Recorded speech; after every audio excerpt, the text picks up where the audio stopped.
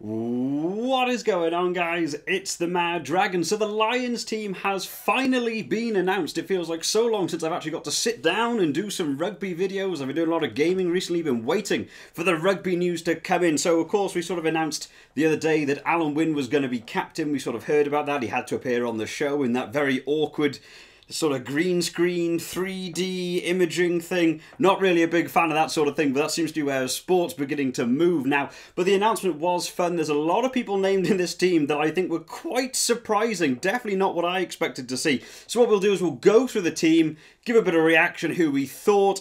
So first to start off, there was 37 men named rather than 36. Gatlin said he made a decision yesterday to add in one more person. Of course, we've had some people drop out along the way. People like George North went out with his ACL injury in the first round of the Rainbow Cup, and I believe Ben Young's also pulled out due to family matters. So a couple of things have changed. Some people getting a little bit lucky to maybe get in here. So starting off with the forwards, to start off with the loose head. So Wyn Jones, as I think a lot of people expected to get in. Mako Vunipola also in there. One that I was not expecting, Rory Sutherland, who didn't play badly at all in the Six Nations. Thought he did very well for Scotland, but not someone I had down as an immediate person to go on this list. So very well done to him. Wasn't expecting that.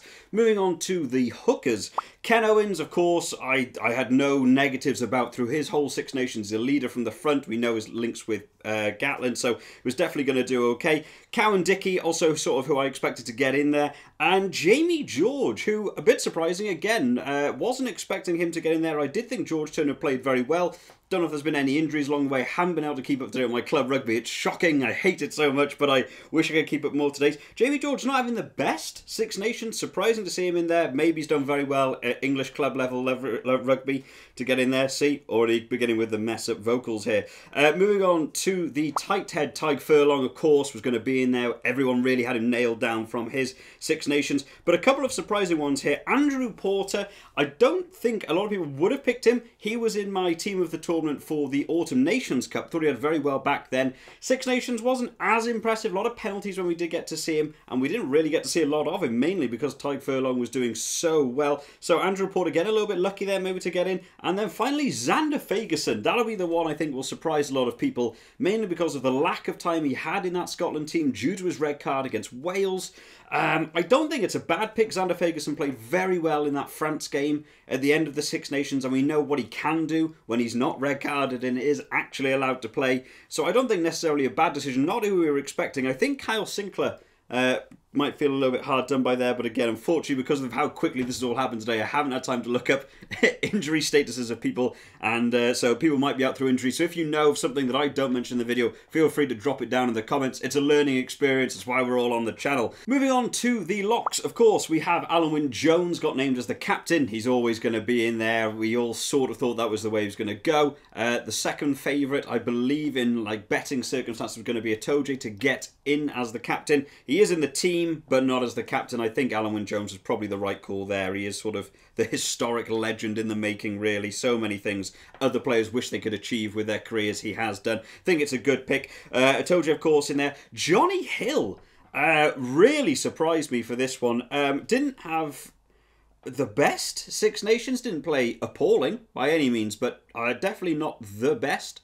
I would have liked to have seen a couple more bits from him. Surprised to see him and not maybe James Ryan in this list. Again, maybe injury circumstances. Maybe some of the Scottish contingency could have got in here. Johnny Hill was a surprising one for me, along with Courtney Laws, who we know is a good player. But again, just game time. Game time, haven't seen him in that international shirt, whether he's going to deal with the pressure that South African teams are going to bring. Surprising to see Courtney Laws. I've added him in the locks because he tends to play lock in the English international side, but of course he can play back row. We haven't got to know what sort of positions they want to play. I've sort of had to fit them in and around how I think they would line up. And finally, Ian Henderson, who I think deserves to be in there. I think he had a really good Six Nations, topping the board in so many areas for stats. Got a lot of things to prove behind him. Think he plays well. Can play 4 or 5. So again, test level coming up. Maybe not a lot of people there can play 5 necessarily. Maybe if Alan Wynne wasn't going to be in the game, Ian Henderson can step in there as a follow-up captain maybe as well. I don't think that's a bad pick. Moving on to the back row here. So Tyg Byrne, obviously we all expected Tyg Byrne to be in there. was sort of odds-on favourite. I think he was my player of the tournament for the Six Nations. Think he's absolutely superb and still playing well at club level. We saw him in that first round of the Rainbow Cup, still doing really good work, had to be in there. He was the first name down in the forwards list in the actual presentation. I'm not surprised if he was the first name on the team sheet. A name I wasn't expecting to see, Jack Conan. Bit of a moot thought on this. I wasn't really expecting this. Didn't have a lot of positive thoughts about Jack Conan, but at the same time, no negative thoughts. Just didn't even cross my mind when I was considering Lions team picks. That's maybe why Gatland is in charge of the Lions and I am not, and I'm sat here at my desk. So maybe a good pick there. It'd be interesting to see how he gets on actually in this Lions team. Nice to see him make that little step up. I mean, there's a couple of other people from that Irish contingency could have got in there. I mean, Will Connors had a good Six Nations. Would have liked to maybe seen him in there. But Jack Conan, good luck to him. Hamish Watson, of course, I thought was going to get in. So many people seem to believe he wasn't going to get in. Gatland wasn't going to pick Scottish players. Would really have surprised me if Hamish Watson hadn't got in there. Great Six Nations. Player of the tournament officially was Hamish Watson. I think he had a great Six Nations. So, yeah, Hamish Watson was always going to be in there. From the Welsh contingency, Justin Tipperick and Faletau, again, two we sort of expected to get in there. Faletau mainly, the main key number 8 in here. I think he was always going to get in. No Billy Vunipola in this back row list. I don't think anyone's going to be too surprised by that. A couple of people might be surprised by CJ Stander. I didn't have CJ Stander picked because of his whole retirement thing. Didn't know if he was even going to be allowed to go. So no CJ Stander in this list either. And finally from England, Tom Curry. One of the few players in that England team throughout the Six Nations I thought actually played well. There's a lot of England names in here that I was quite surprised at. More as we move towards the backs, we could say, and well, a couple of the locks that I wasn't expecting. But Tom Curry, I think, deserved to be in there. One name that will take a lot of people by surprise, Sam Simmonds. Not a player we get to see a great deal of caps from an international level, but at club level is performing really, really well. If you go and look up a Sam Simmonds highlight reel, it is quite extraordinary. And as a Wales supporter, quite glad he's not in the England rugby team, because currently I reckon he is so much better than Billy Vunipola. Maybe England could have had a better Six Nations had Sam Simmonds made that team. So be interested to see how he gets on, but good luck to him in the Lions team. On to the backs, 3 scrum halves. Scrum halves were big calls here. Ben Young's, of course, dropping out. I think maybe someone could have got a little bit lucky in here. Conor Murray was my pick, and who I thought was going to get in the Lions did manage to get in. Gareth Davis getting in there, which was a surprise to me. We knew he'd probably want a Welsh scrum half in there. To me, Thomas Williams could have got in there. I believe Kieran Hardy is back from injury, and you know what? Kieran Hardy had an all-right Six Nations. I think I might have gone down that route. Gareth Davis, although we know Gatland loves Gareth Davis, loves putting him in that team, especially when you've got Bigger on the outside of him. I would have liked to have seen maybe a different Welsh player in here. Gareth Davis, for me, not having the best Six Nations. The grubber kick against Ireland, just a nothing that almost lost them the game. There was a couple of big decisions he made in games. The box kicking wasn't the best from him. Charge downs coming against people like a Toje. I think that could be a bit of a chink in the armour there, but we'll see how he gets on. Ali Price making his way in. I didn't think Ali Price was going to get in. I don't know if this is because maybe Ben Young's dropped out. They had that extra bit of room. I think Ali Price is a class player and deserves to be in, but I just thought other scrum halves were getting ahead of him. Other scrum halves dropping back out of it. Gives Ali Price the room to get in. Maybe he was in on merit. Unfortunately, we never know what order people were named on the team sheet in. But of course, Ali Price will do well when he goes over to South Africa. So best of luck to him.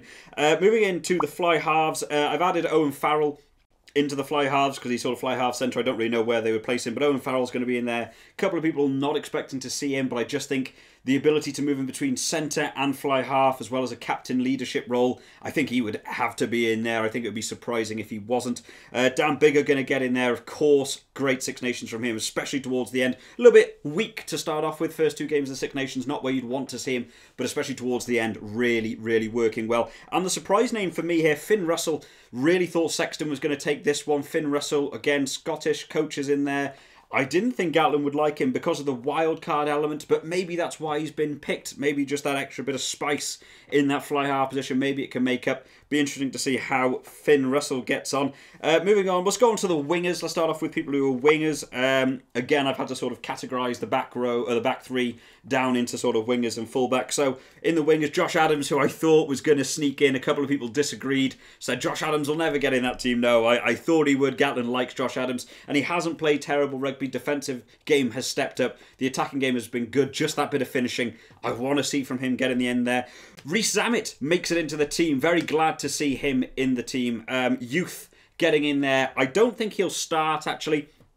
I think we could see either Anthony Watson or Duhan van der Merwe also named to the team getting in there, potentially over him. I think he might be brought in as a sub when other players are tired and just let speed take over. Going to be interesting to see how he gets on. Anthony Watson, a lot of people calling for Anthony Watson. I did think maybe Keith Earls would get over Anthony Watson in there, but he has a good Six Nations, so Anthony Watson going to get in there, but I don't think that's a terrible call. And finally, of course, van der Merwe, a lot of people expecting him not to get in. I think the stats behind him are going to push for him there to be in that team. Again, size and sort of monstrosity that he is at smashing through people. I think going to South Africa, people like Colby, you just got to clam him. I think it's got to get him in there. I think it's a good pick. Just defensive work will be the thing. Can the coaching staff up his defensive game, really get him to sit in there, not missing tackles, don't let him take over? I think that's where his weakness is. If he can get over that, I think he's a great pick. Onto the centres, only 3 centres. Again, Owen Farrell might be in here somewhere. Robbie Henshaw, the person we'd all expect, another player of the tournament name there,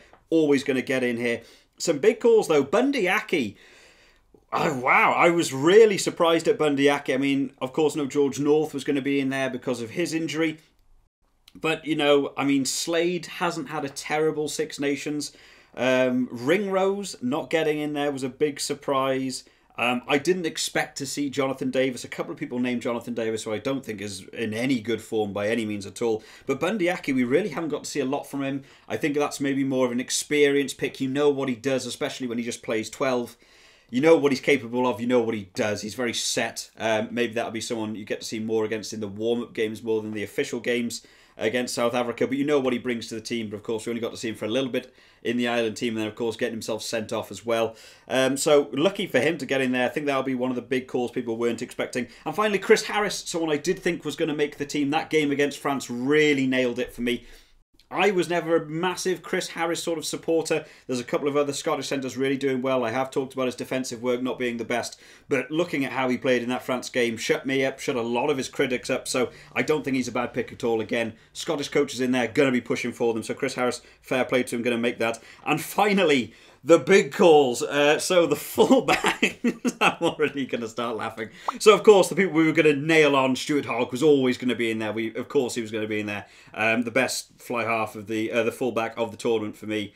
You know, maybe you could have said Dulan could have got in there. I think I might have even picked Dulan over that. As I say that, I can't even got quite annoyed actually, I remember now. But out of the British contingency, Stuart Hogg by far the best out of all of them. Liam Williams going to make that team as well. Did think he was going to get there. Wouldn't have been in my team, but I knew Gatland was going to pick him. You've got your Josh Adams, Liam Williams, Rhys Zammit. You've got your Welsh 3 that just won the Six Nations. You're not going to stray too far away from there. But the big decision, which while watching it, I saw the live chat going on as the show was going on. Elliot Daly makes the team. I don't know why. In all honesty, no, discredit or disrespect to Elliot Daly, but he has been very off form, and not just like off form, but bad.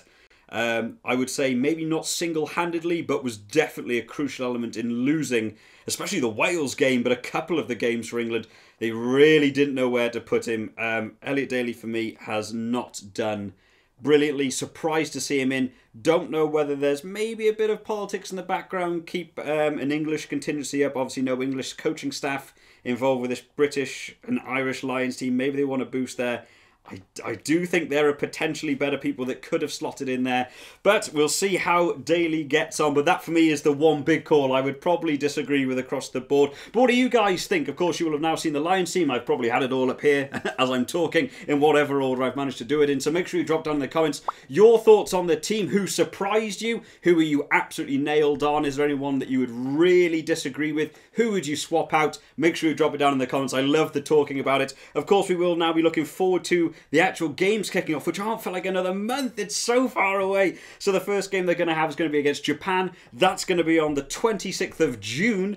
So we're going to have to find some more rugby news to keep these videos coming. I love talking about the rugby. There's nothing on in international rugby, which is such a shame. They're going to do the warm-up games throughout July. That's the 7th, 10th, 14th and 17th of July are going to be their warm-up games. And then the first game against South Africa will begin on the 24th. And then they'll have the second test on the 31st of July. and the final test on the 7th of August. We're into August, guys. What's happened? What's happened to this year already? It's absolutely ridiculous, but I'm really, really looking forward to watching this Lions tour go on. Hopefully it'll be a good tour.